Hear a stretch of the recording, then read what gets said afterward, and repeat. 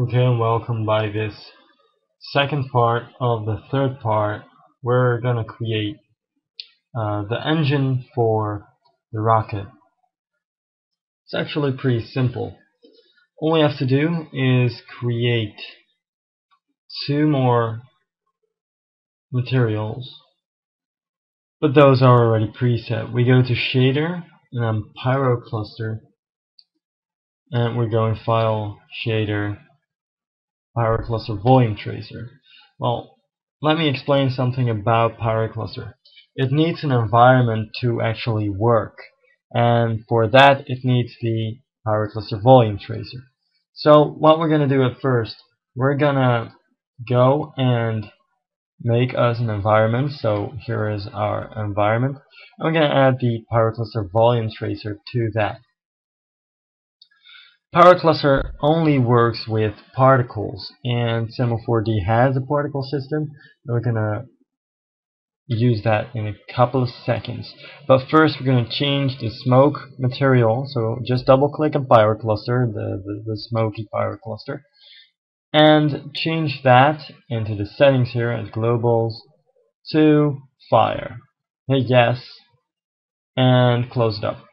Now we're gonna add the emitter or particle system to our project. Just click on this little square there with all the balls. Just click on it, and we're going to scrub through to see where the particles are coming out. As you can see, all those little dots, as you can see here, are the particles, but they're going right now in the right way, and we want to go in the down way. So we need to rotate this 90 degrees right there, and let's scale it up, or scale it down actually.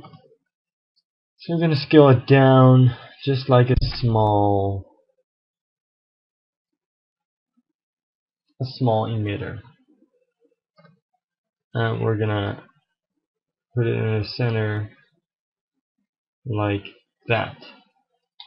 Okay, that's pretty nice.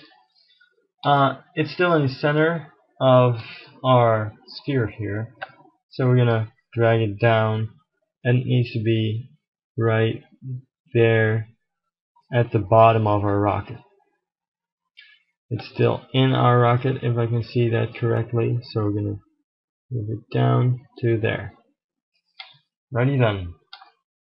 Now, the only thing that we have to do is change a little bit of the properties of the emitter. So we're gonna change the birth rate editor to about 50, and the birth renderer to 50 as well, and then we change the speed to about 350.